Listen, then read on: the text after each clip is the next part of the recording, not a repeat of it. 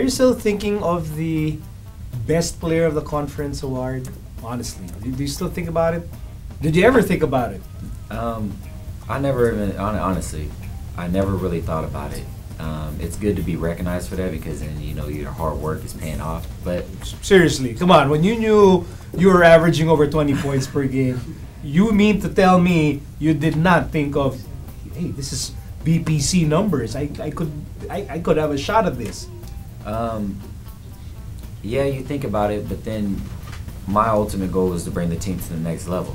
You know, and when that didn't happen, then nothing else matters. You know, because you can't win that award unless you get to the next level anyway. So once my mindset was getting into the semis and getting into the finals, you know, and if I was up for the best player of the conference award and I got it, then that's icing on the cake, you know. But to me, the individual awards will come when the team does better, you know. I mean that's proven in all the awards, you know. When your team is winning, then awards come, you know. But if you're not, because I put up numbers before, you know, but it doesn't matter if your team's losing, you know. So it's not that important to you? No, it's not. It's really not that important to me. I mean, it's good to be recognized for it just because, like I said, you know, the hard work that you put in and you know, the stuff that you're doing on the court, working hard every game, you know, is recognized. It's good for that, you know, but I'd rather still be playing right now rather than, you know, if you told me I was going to win Best Player Conference tomorrow, or you could still be in the semis, I'll pick the semis. You'd pick the semis? For sure, without even a thought. So if it's not that important to you then, I will ask you, who should be the best player of the conference?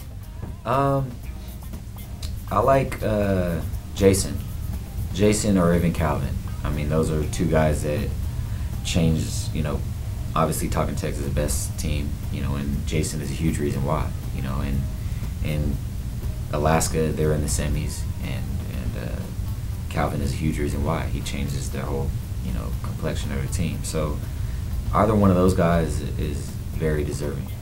You know, if Jason Castro becomes BPC, I don't think a lot of people will be surprised. That's Jason Castro. Right. He's going to be an MVP someday. But Calvin Abueva, if he becomes BPC, wow. I mean, here's a rookie, and with all the expectations and with all the pressure and with all the drama, and then if he becomes BPC, I think that will be like big shock to the system. Would you agree? Yeah, man. I mean, I give it up to that guy because I mean he had so much hype on him. Even, you know, going from the college, what he did in the college, to be coming into the PBA, he had so much hype, and a lot of players, when they had that much hype, it's hard to live up to it. And he lived up to it. Seems impossible to live up to hype. Right. And he had all that hype, and he lived up to it. He had 20 points, 18 rebound games. I mean, there's like his energy there. Like you said, there's times where he's on the floor getting mush-faced by Robin, getting up, getting a steal. I mean, just stuff like that, to live up to that, you know, is really amazing. So, I mean, either one of those guys, like you said, though, Calvin, that would be very impressive if he did win it. I think impressive, radical, and earth-shaking if he does win BPC. But the very reason why I asked you about the BPC was because, well, you put up the numbers. You put up serious numbers. Now, did you do something different? Did you do anything differently from, let's say, last season compared to this Philippine Cup? Just playing with more, just having more fun out there. I mean, yeah, the system fit me, but I used to play the game a different way. You know, I used to play the game with just a chip on my shoulder, very mad at everybody, and it was always me against the world. And now, ever since my father passed away, like, I realized just how valuable life is and how blessed I am to be playing a game that I love, you know, and I enjoy doing. So why play it with, you know, anger, and why play it with a chip on my shoulder? And I just started playing the game and having fun, enjoying the game every game. You know, even if we lost, you know, I was still blessed to play that game. You know, and I think that transferred onto the court. I wasn't thinking as much. I was playing the game more freely and just enjoying what I was doing. And I think that's the reason why, you know, I put up the numbers I did.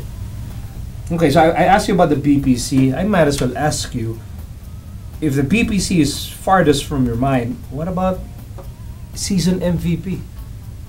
What about that? I mean, is that part of your life goals in your basketball career? I mean, if you if I was to say no, then I would be lying. You know, obviously everybody wants to win an MVP or be recognized for what they do, and yeah, that's in my mind because in order to win MVP, I'm gonna have to win some championships. You know, so it's through the whole season. We have 2 more conferences, and I think if we do win a championship, maybe next conference or the next conference or get into the finals, then I'll be up for the MVP, and that's great because that means the team is where we should be. So yeah, that is my drive, is to win the MVP in this league, and I know I can do it if we win a championship. So that's a double motivator. And you're not shy to admit it because some players, they'll probably say no, I'm not thinking about that, but you're not shy saying it, that you are actually thinking about it.